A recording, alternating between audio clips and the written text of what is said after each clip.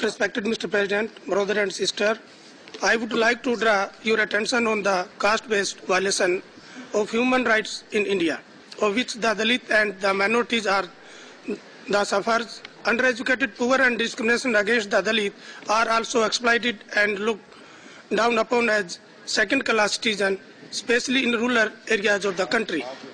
Due to the great efforts of the honorable leadership of Dr. Babasaheb Bhimrao Ambedkar, who framed the Indian Constitution, the Dalit were granted many rights such as reservation of government job for the scheduled castes, scheduled tribes and minority people.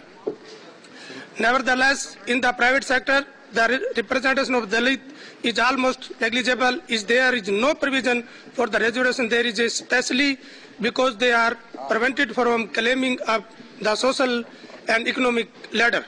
Mr. President, we demand that the reservation policy must be implemented in the private sector, as well as we demand the Reservation Act to be put up in the 9th schedule.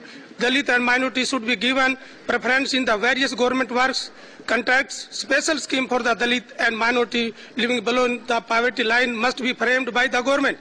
We also demanded the reservation policy in government job must be followed properly to provide opportunity to the Dalit and other minorities.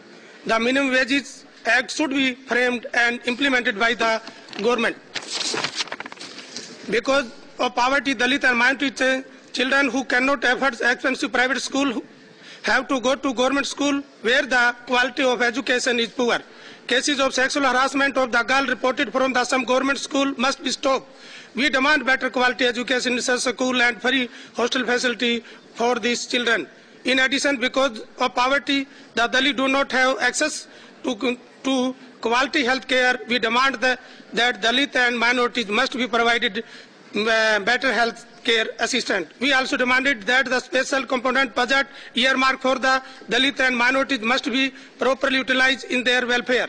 Mr. President, we conclude we demand that the government should make every effort to stop human rights violation, including rape, murder, torture against the Dalit and minority, as well as ensuring them proper and fair condition of life.